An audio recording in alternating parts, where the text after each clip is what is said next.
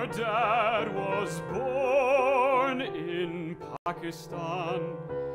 He became a doctor and settled in Corbin, Kentucky, where he practiced for 23 years.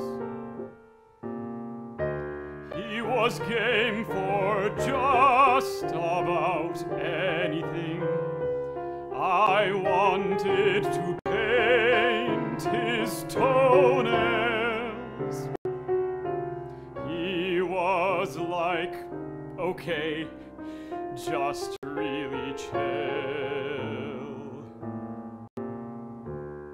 A nap by the beach kind of guy.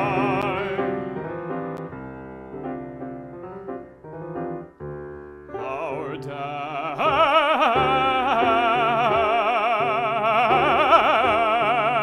had blood cancer, but he worked through chemo. He always told us, whatever you do, do something you're good at. Don't do something you aren't passionate about. He continued to see patients during the pandemic and became sick himself. We had only one visit with him in the hospital, and as many families had to do, we said goodbye on a video call.